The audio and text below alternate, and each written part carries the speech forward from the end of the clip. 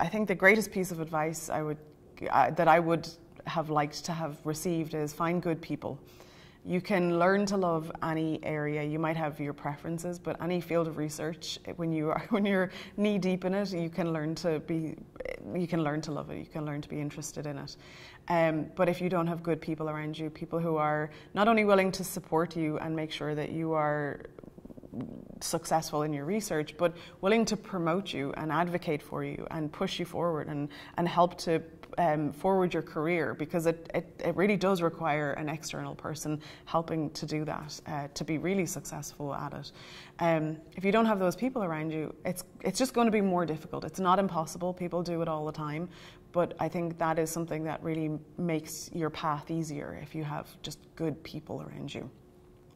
I would also suggest not taking no for an answer. If there is something that you want to do, if it's something that you're passionate about, then find a way. If you can't do it the straightforward way, find a different route.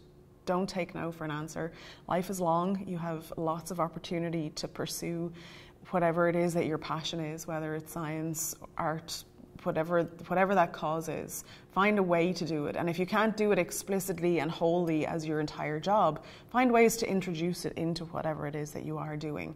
I think the final piece of advice I would have is be diverse in your thinking. You know, don't focus solely on just the science classes. You know, take computer programming classes, take communications classes, take graphic design classes, take other classes that will ultimately support your ability to be an awesome scientist, because there's so much more to it than being in a lab or doing data analysis.